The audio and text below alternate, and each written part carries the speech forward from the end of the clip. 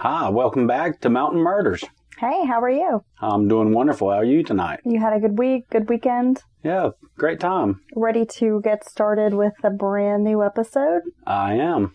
Yeah, so we had a lot of great feedback with our Peter of London episode, which was kind of like, I guess we were on hiatus, came back, so it was kind of like our first big episode back. Yeah, and that was a fan recommendation, and thank her, because it was a really great story.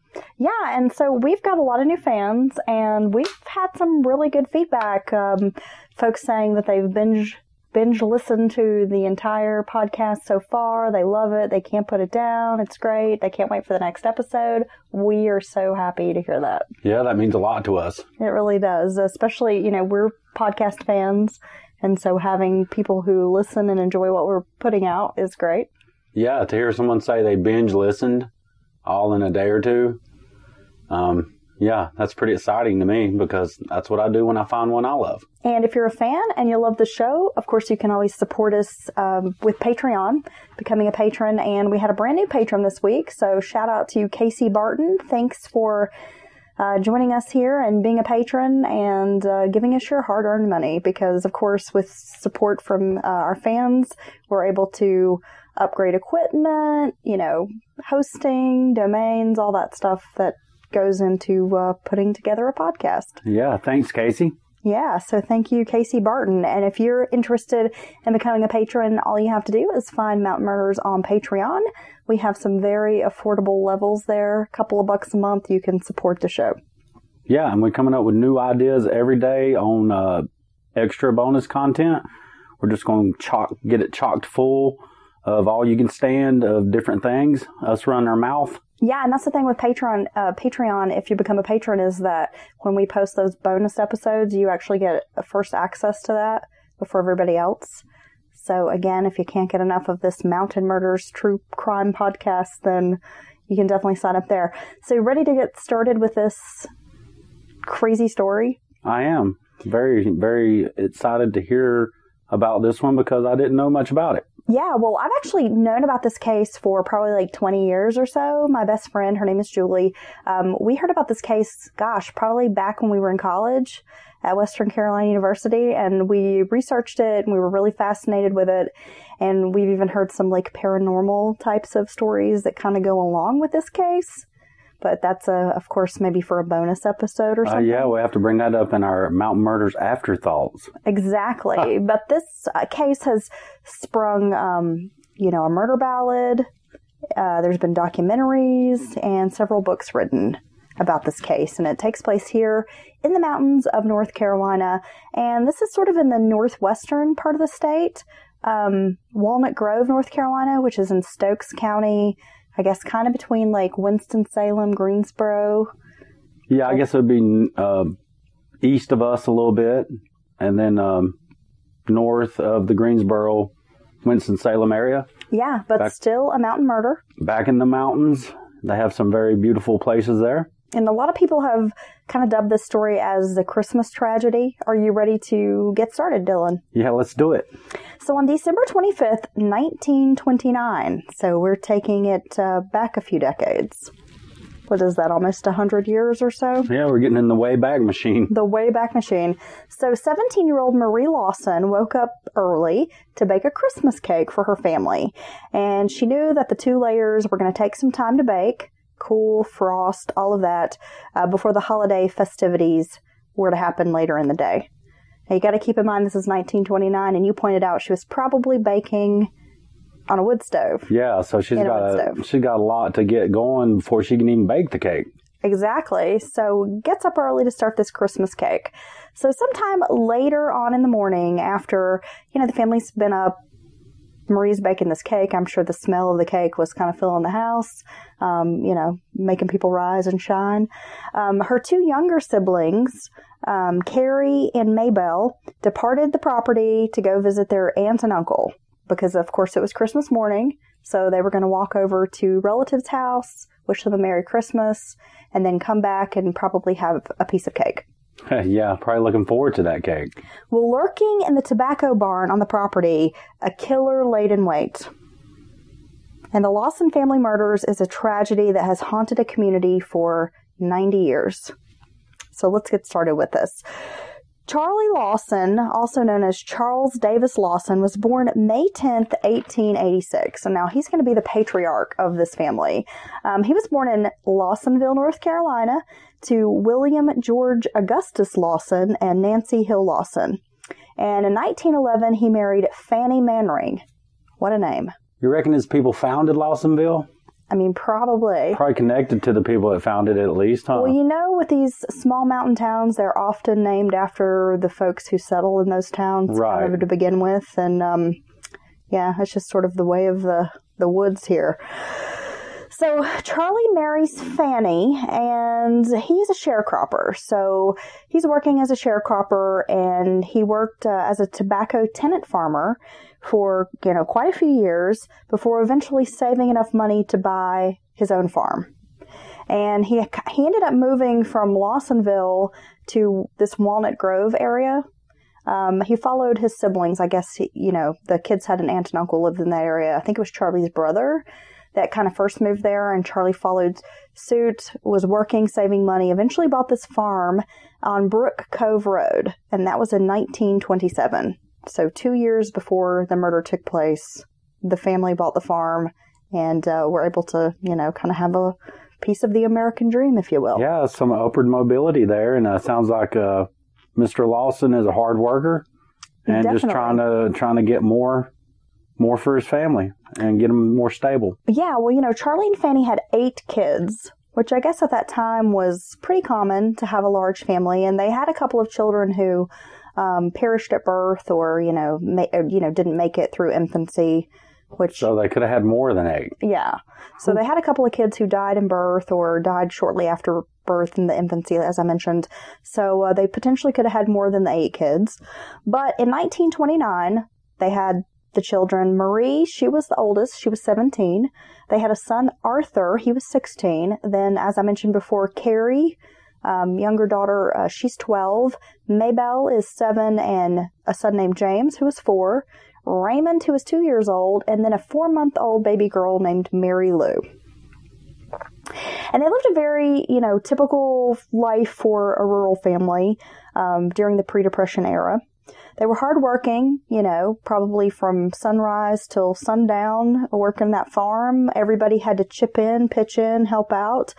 But, they were still pretty poor for the time. But most farmers back then were kind of just poor dirt farmers, kind of scraping by, especially those sharecroppers, Yeah, sharecroppers, you're paying rent to the, basically landlord of the land, likely your home, all that tied. Might even be borrowing against the company store to get through the next month before you get paid again. So with that being said, hardworking, but probably didn't have a ton of money. People thought it was kind of unusual when Charlie Lawson took his family to town days before Christmas. He lavished them with brand new clothes, and they had a family portrait taken, which was a splurge at the time and uncommon and was kind of seen as a luxury. Times have changed. Definitely. So the bloody crime began on Christmas afternoon. As I mentioned, Carrie and Maybelle were going to visit an aunt and uncle, and while they were making plans to head out, Charlie Lawson was waiting in the barn.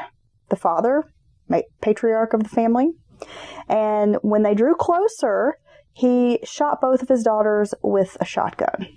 My God.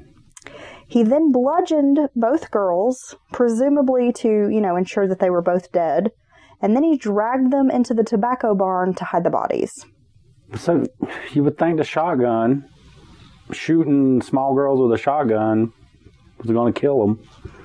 Well, I guess just to be sure, he decided to beat them as well. It seems he's out of his mind at this point.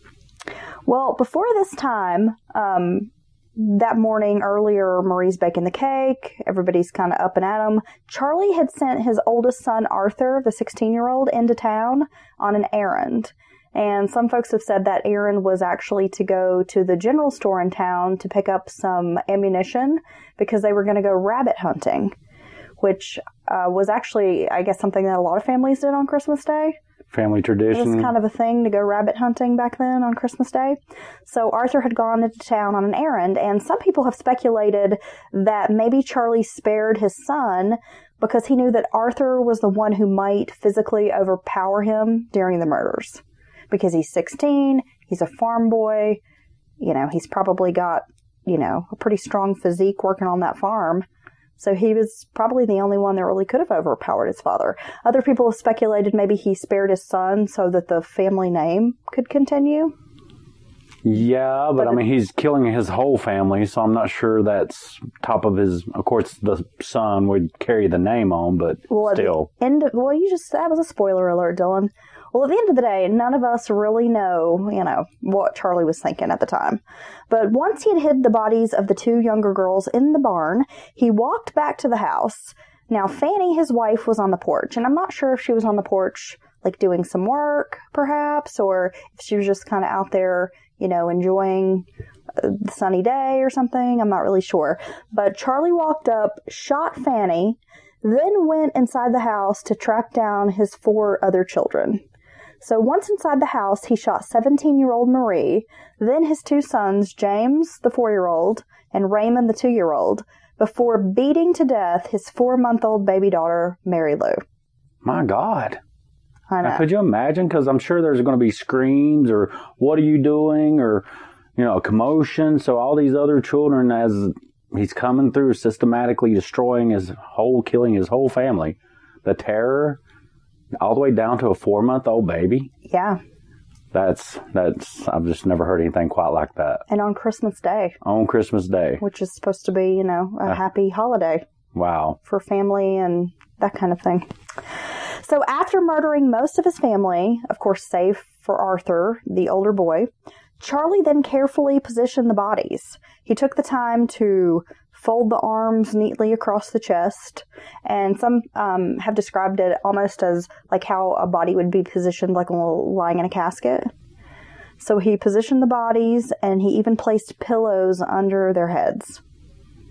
And he even took time with the 2 girls out in the tobacco barn to find a rock to place under their heads as if it were a pillow. That's strange. So he's taking a lot of care and attention to these bodies.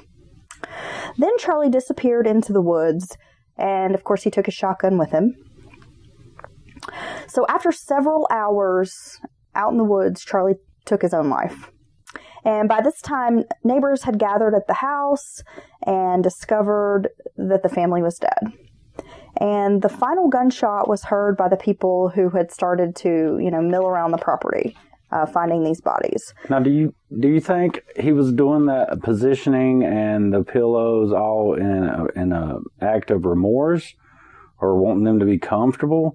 Because a lot of times if they find a body that's been covered with a sheet or anything at hand, a lot of times that makes investigators think someone knew this person because they can't stand to see, what's happened.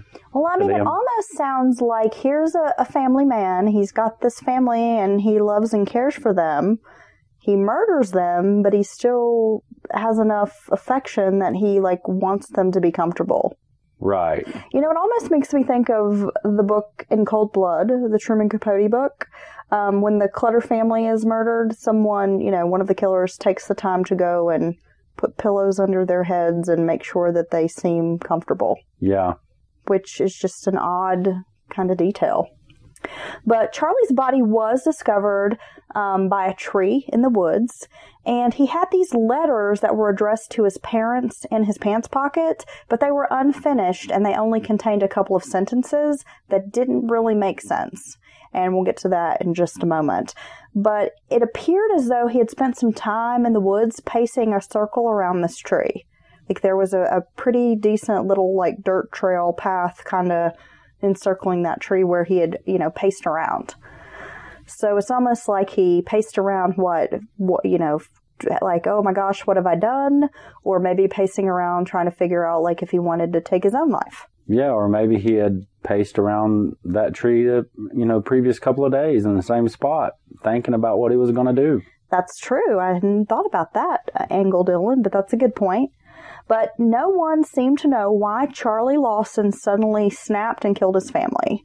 And of course, at this time, motives, speculations, rumors, of course,